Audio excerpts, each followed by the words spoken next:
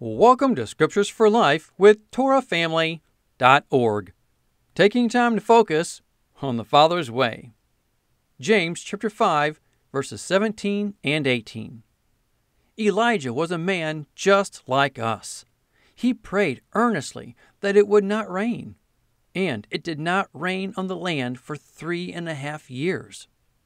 Again he prayed, and the heavens gave rain, and the earth produced its crops. Elijah was a man just like us.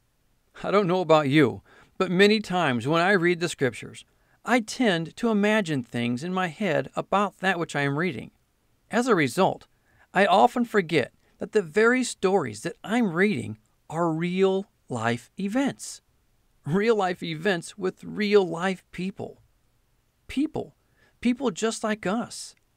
This should tell us that just as Yahweh used these real-life people, He can use us as well. These people weren't perfect.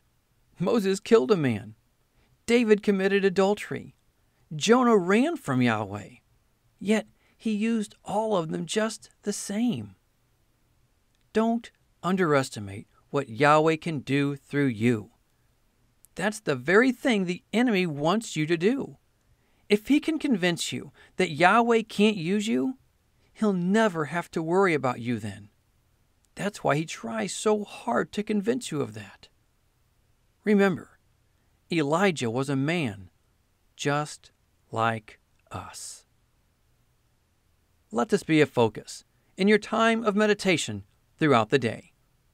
Until next time, Shalom.